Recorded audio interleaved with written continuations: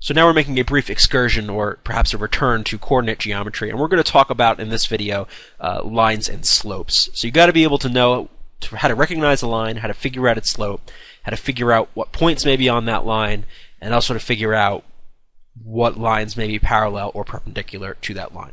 So let's go ahead and draw a quick set of axes. And let's say we've got a line. Say we're given the let me give you a line first. So let's say we have this line. Let's say the points of this line are, we're told that this is -2, -3, 0. And we're told that this point is, I don't know,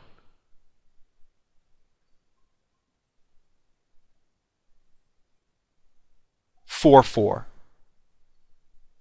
What is the slope of this line? Well, to figure out the slope, we have to use the slope formula. So m, which is the slope, equals y2 minus y1 over x2 minus x1.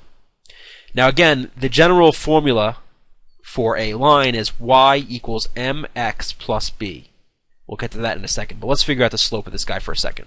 So, the 2's and the 1's don't really matter. All it's saying is that you got to make sure that this represents one point and this represents another point. You got to be consistent with how you do your subtraction. So, let's go ahead and do this. So, 4 will be my y2, so 4 minus my y1 will be 0, over, so I got to keep my 4 over here because that's going to be my x2, minus -3.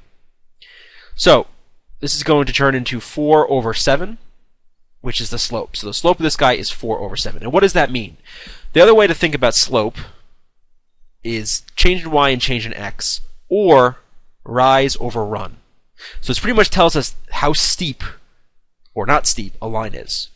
If it's positive slope, it goes this way. As you can see here, we got a 4 over 7. That's a positive number, and that is a positive slope. A negative slope would look in this direction, so going down from left to right. Now, what is a slope? Well, let's think about this. Rise over run. So it means for every 4 that I rise, so 1, 2, 3, 4, I have to run 7. So that means go to the right 7. 1, 2, 3, 4, 5, 6, 7. Now, this is not a perfect graph, but you get the point, right? This is where the slope comes in. You're forming almost like little triangles. And this goes to any ratio, right? So this would also be the same as, for every 2 steps I rise, I run 3.5. So it would be like 1, 2, and then 3.5. 1, 2, 3.5-ish. So it's not an exactly perfect straight line here, but you get the idea, right? This would be a point right here as well, and so on. So, what else do we have to say? So, in this case, for our formula, this would be y equals 4/7 x plus, and now this is called the y-intercept, and that's essentially where does the line hit the y-axis. Why is it that? Well, because when it hits the y-axis, that means x is 0. And if x is 0, this term cancels, just leaving the b, so y equals b. And that's where the y-intercept comes from, because it's when x is 0, what is y? So in this case, we can look at this, and it looks like it's going to be 2. So this equation for this line is 4 over 7x plus 2. And that's pretty much all there is to it when it comes to lines. Let's look at another example.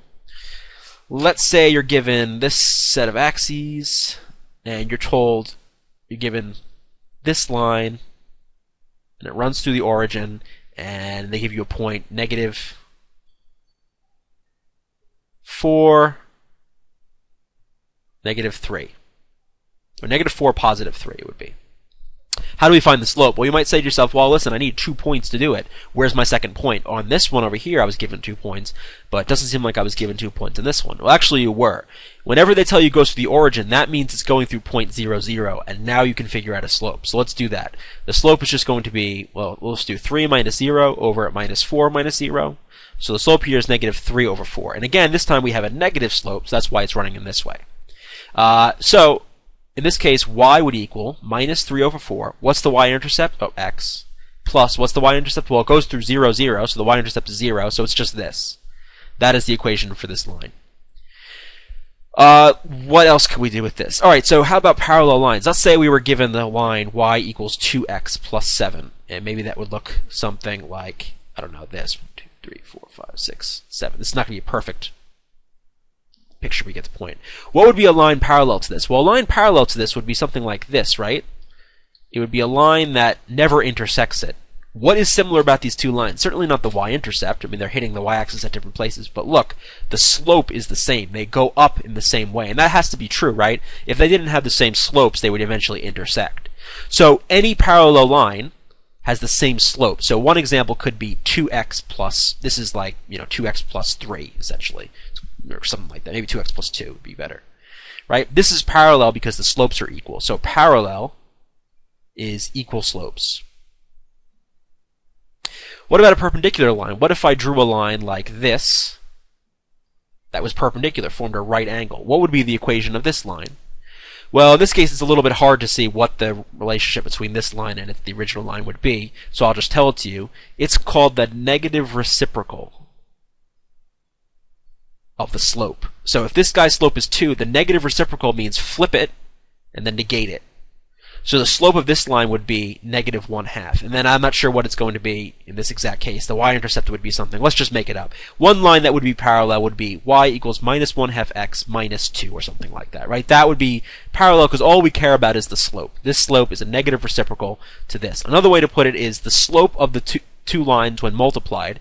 So when we multiply 2 times minus 1/2 should equal negative 1. So the slope of a line and a perpendicular line, when multiplied, equal negative 1. The easier way to put that, in my opinion, is just to say that they're negative reciprocals of each other. So that's parallel lines, that's perpendicular lines. Let me think if there's anything else we need to do. I don't think so. So, yeah, I think that's it. Well, let's just one more thing. What if we were given an equation and we needed to graph it for some reason? So let's say we were told it was 3x minus 2. How would we graph this? Well, the easiest way is just to make an xy table and plug in values. So if x is 0, y is minus 2. We already knew the y-intercept was 0, negative 2 anyway, but that's beyond the point. How about 1? That would be 1. We plug 1 in here, we get 3 minus 2 is 1. So 1, 1 would be a point. And now we're pretty much good. We can fill in more points and to make our picture a little more accurate for our drawing, but really all we need is 2 points, right? Because 2 points define a line. So let's do, I don't know, negative 1. That'd be minus 5. So negative 1, 3, 4, 5, and then maybe we'll do 2. So that would be 4. So 2, 1, 2, 3, 4, 2. No, wait. Oh, okay, wait a minute. So this should be 1, 1 like this. So I messed up that graph. There we go. So this would be 2. So 1, 2, 1, 2, 3, 4. That would be right here. And you can see the line shape starting to form. So here would be our line. Y equals 3x minus 2. And this is pretty much all you need to know about lines for the SAT.